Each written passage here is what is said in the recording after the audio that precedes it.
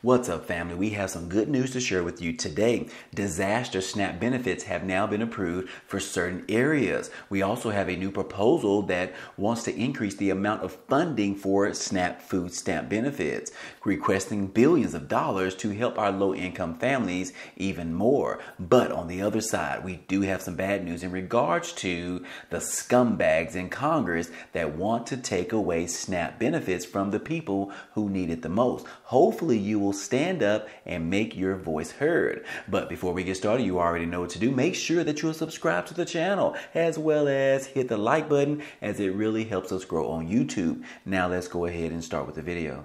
Well, guys, it continues to rain in the northeastern areas, and they are saying that relentless rain is causing major floods, which is prompting some rescues as well as some of the swamps being pretty much overpopulated with so much of the rain. As you can see right here on this particular picture, guys, it is causing havoc all over the place, where we are seeing roads end up collapsing while a car is sitting on top, pretty much falling all the way over. This is getting very bad, guys, and they're saying that the rain is still coming, and we are seeing crazy stories like individuals being trapped in their cars and having to pretty much swim away out of their cars to a safer area. This particular article talks about a woman that ended up dying after being swept away by the flood waters.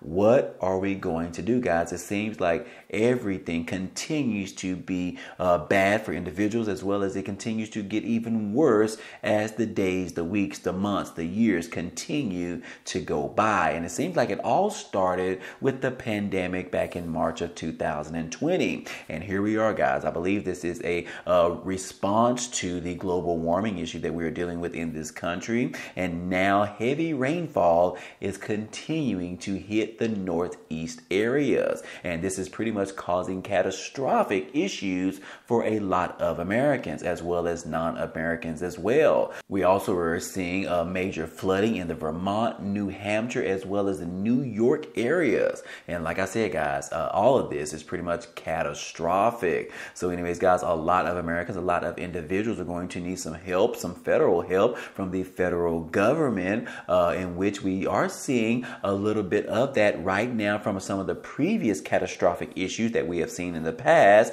in which they have now approved of what they are calling disaster SNAP benefits. And as you can see, guys, just here alone, this particular article is in reference to Guam. And yes, guys, recently they ended up having a catastrophic issues going on, and in which they ended up opening up applications for disaster SNAP benefits. And yes, right now for Guam, they are saying that the application period is over, and now approved applicants just have to wait for them to be approved, as well as waiting for those particular benefits to be given out to those individuals that have been affected by the disaster in this particular area. It says that the application period has concluded, so now the wait begins for those expecting to receive and to see their benefits loaded into their EBT cards. Disaster SNAP applications, or DSNAP, application process ended a couple of Saturdays ago, and they're saying that we are working diligently, all hands on deck still, to get the people who applied who were approved their benefits.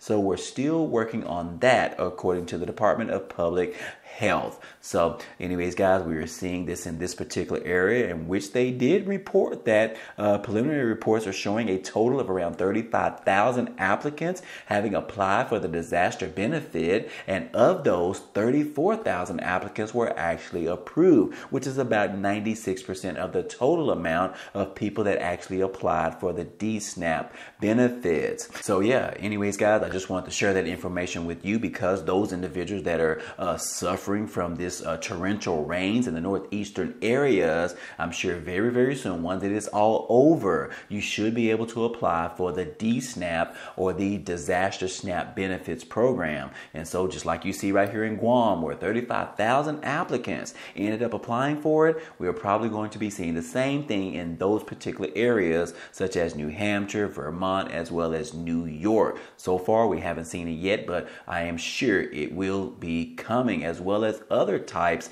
of disaster relief for those individuals that are affected by the recent rainstorms that we are receiving right now, guys. So definitely be on the lookout of that. If I do see it, I will make another video in regards to that to give you some direction on how you can apply for those disaster benefits. But anyways, guys, moving on, we do want to go ahead and talk about some not so good news in regards to those individuals that receive SNAP food stamp benefits. And that is because we just received word that about 23 Republicans are wanting to make it even harder to get the SNAP benefits. And yes, guys, it says that nearly 24 Republicans are trying to make it harder for Americans to receive food stamps, introducing a bill this past Tuesday that would change eligibility requirements for the SNAP program or the SNAP benefits. Representative Dusty Johnson, which is the lead sponsor of the legislation that would enforce stricter work requirements for able-bodied adults without children, setting up a showdown with the Democrats over the nation's largest food assistance program. Now, this particular legislation is likely to be a point of negotiation between two major political parties, as Congress is set to vote this year to reauthorize the Farm Bill, which is a legislative package that governs agriculture and food programs. And also, just to go a step further, guys, I just want to let you know about the state of Texas. They recently passed a bill in which work requirements are now required to receive the SNAP food stamp benefits for those individuals in the state of Texas. So anyways, guys, you definitely want to be on the lookout of this, because it looks like Republicans are trying to make it harder by introducing these particular work requirements, which is going to cause a lot of strain and a little bit of havoc for individuals to get approved for the SNAP food stamp program, as well as to continue to receive their benefits on a monthly basis on their EBT card. So anyways, guys, it says that Johnson's bill has 23 Republican co-sponsors, which it is unclear if his proposed legislation would garner enough support to pass in the Senate, which has a Democratic majority. So anyways, guys, they're saying that it doesn't look like it might necessarily pass in the Senate, but however, you do need to know that there is this particular bill on the table, because the next time it is time to go vote for these particular lawmakers, guys, you need to remember this. If this is going to affect you and your family, and they are trying to remove the little bit of benefits that you receive, or make it even harder for you and your family to receive these just to put food on the table, this might be important for you when you go to the polls and decide on who you're going to vote for. So anyways, guys, I definitely want to share that information with you. And then last but not least, guys, we do want to go ahead and talk about a new proposed bill in relation to the SNAP food stamp benefits. This particular bill will actually increase food stamps funding by around $3.5 billion.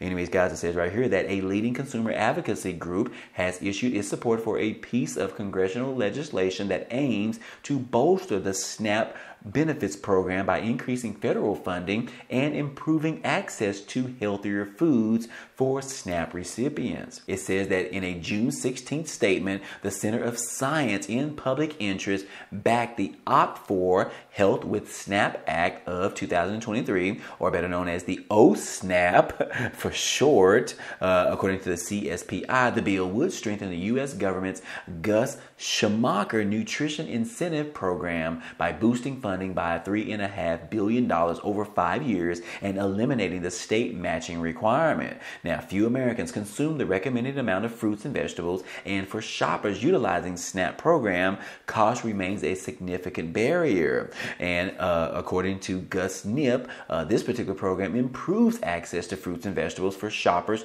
utilizing SNAP program by providing a financial incentive.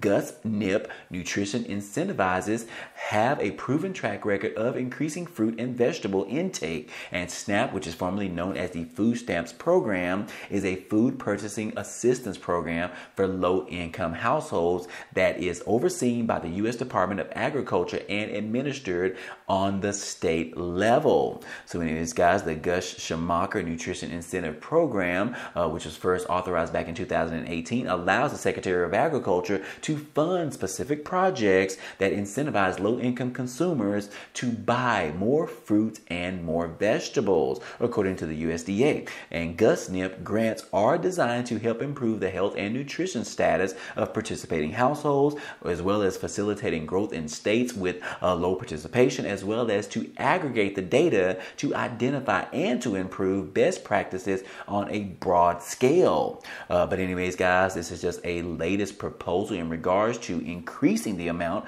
of funding for the SNAP food stamps program by $3.5 billion. So overall, this will give more low-income families and households more money to put food on the table. But their main objective of this particular piece of legislation is to encourage those individuals to just use the extra money to buy more fruits and more vegetables. Because, guys, we cannot deny that those fruits and vegetables are a healthier choice. It does great things for the body for low-income families, as well as all families out there. So this is definitely a good initiative. But I have the biggest question, which is, how will they be able to force those individuals to actually spend that amount of money on the fruits and vegetables? Couldn't individuals just still use the extra money and purchase red meat as an example? I don't know the answer to that, guys. Maybe you do, but if you do, go ahead and comment down below and let me know what you think about this whole ordeal in regards to increasing the funding for the SNAP food stamps program. Anyways, guys, this could provide some additional money for you and your family to buy more food to put on the table. So anyways, guys, overall, it is still great news to see. Hopefully, this particular new Gus Schumacher nutritional program does come to fruition. But anyways, guys, that's all I have for you today, and I hope all this information in this video was helpful to you today. Well, anyways, that's all we have for you today, but feel free to check out some of the items down below in the description. There are a few opportunities for you to earn some free money or some free cash, such as signing up with Webull, where they are giving away 12 free stocks. And all you have to do is sign up and deposit like $1. Everybody has $1, right? But anyways, the good thing about it is that those 12 free stocks can actually be worth up to $3,000. It's almost like playing the lottery, if you will. But anyways, guys, that is just one of the options down below. Also, be sure to check out some of the links of my favorite items on Amazon, because today is officially Amazon Prime Day. So anyways, guys, check out all the links down below in the description. But anyways, if you enjoyed today's content and you want to see more, please go ahead and subscribe to the channel. It's totally free. And if you like today's video, then go ahead and hit the like button for us. It really helps out this channel, as well as it tells YouTube to share this video with others. But anyways, guys, hey, I appreciate you guys stopping by and watching, and I hope to see you on the next video. Peace.